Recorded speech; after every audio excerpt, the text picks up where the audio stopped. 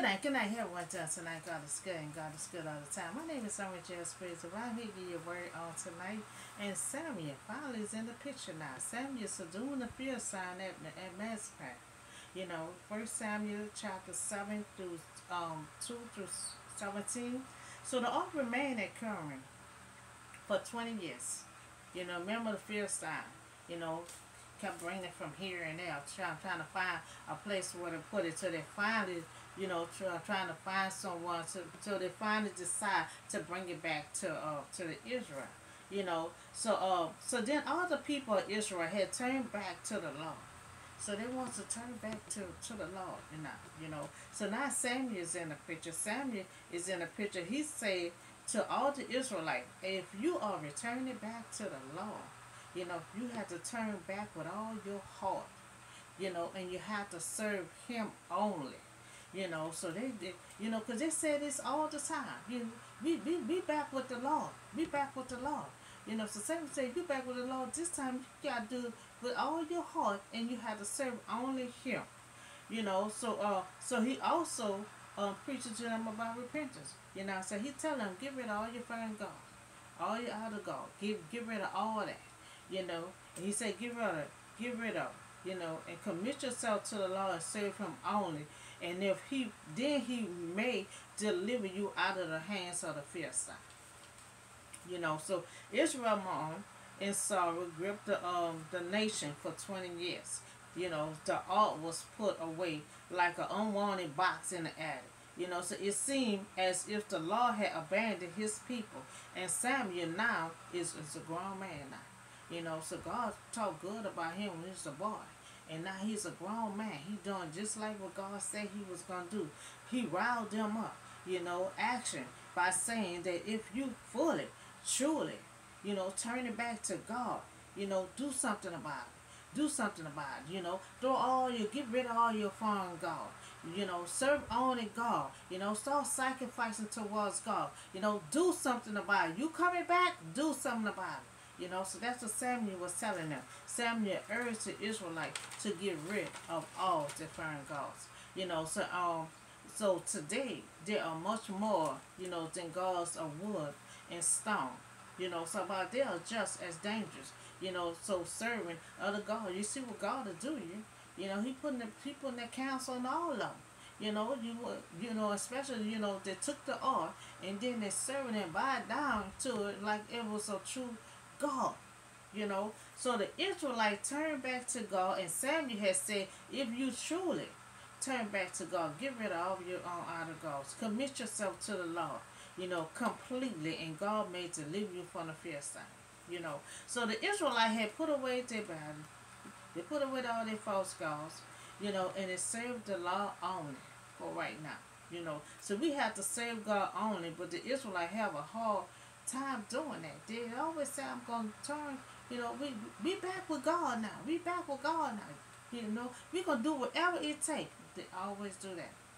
You know, but they have a difficult time just serving only God. They feel like they always got to create something to serve, and they know how a true mighty God that they have. Because every time they get in trouble, what they do? They call God.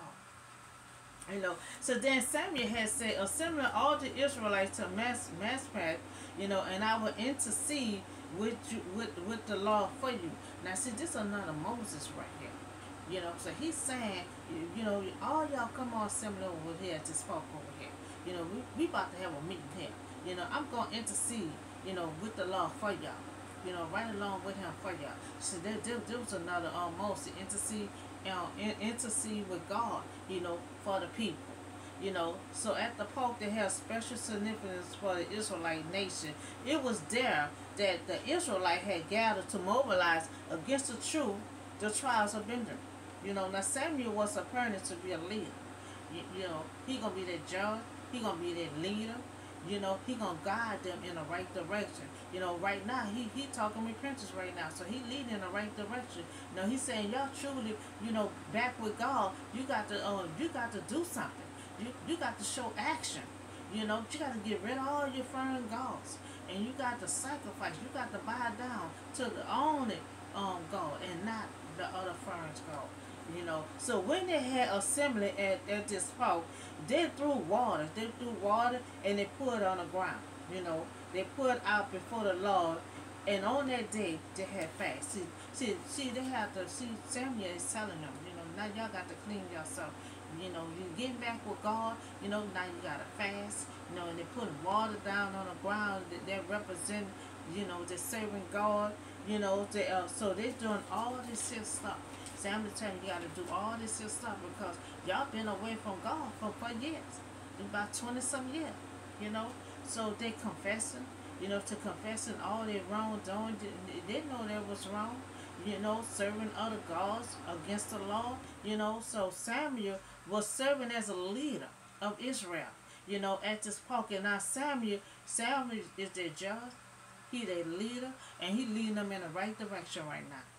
So they're putting water on the ground before the Lord was a sign of repentance from their sin, turning from the idol gods and determined to obey God alone. So that's what that meant when they was putting the water all on the ground and stuff. So Samuel had become the last in the long line of Israel judges. A judge that was both a political and a religious leader. Now God was Israel's true leader, while the judge was to be God's spokesman to the people and minister, of justice throughout the land. So why some of the Israel was judging rely more on their own judgment? See, that's what Israelites will make a mistake at. They'll make a lot of judgment on their own understanding. They stop leaning on God. Every time they don't have a leader, they don't have a king, just stop leaning on God and they do whatever they want to do. And when you ain't got to lead, you're supposed to lean on God, call on God. Don't do what you want to do because you ain't got a leader. You're not a child. They are grown, and the Israelites feel like they want to do whatever they want to do. So why some of the Israelites were judge and rely more on their own judgment than on God, Samuel's obedience and dedication to God, made him one of the greatest judges of Israel history. Now he made history because just like God had told them weeks ago, when I put that out weeks ago, God said, I'm molding somebody.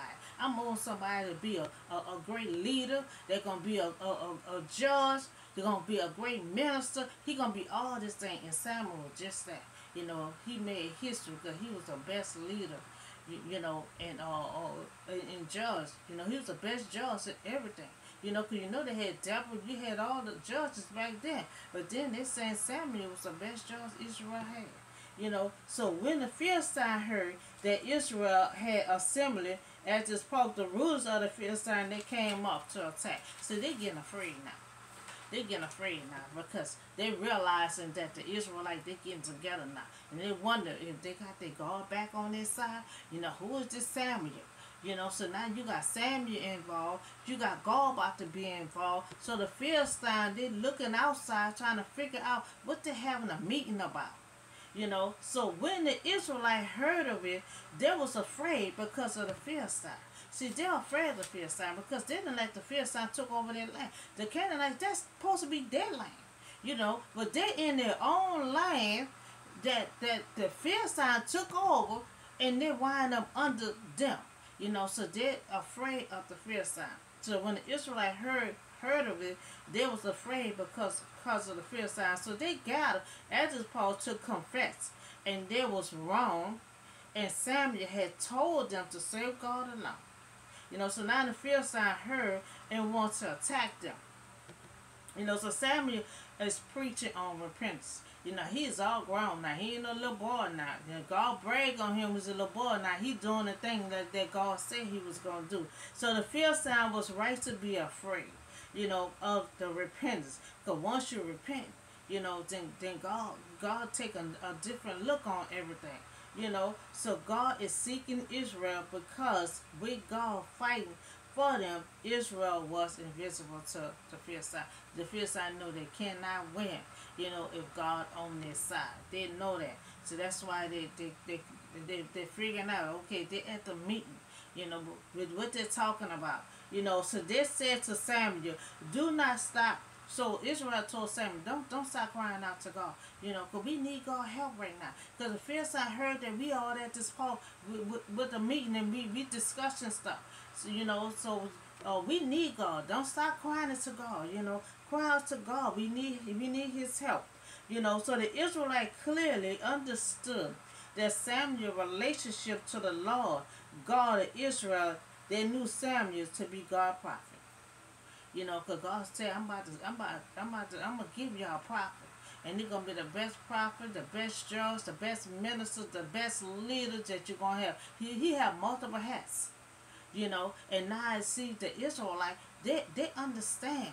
They understand that Samuel is a prophet under God. Say they knew Samuel to be God's prophet. So the one who delivered God's message, same thing Moses did.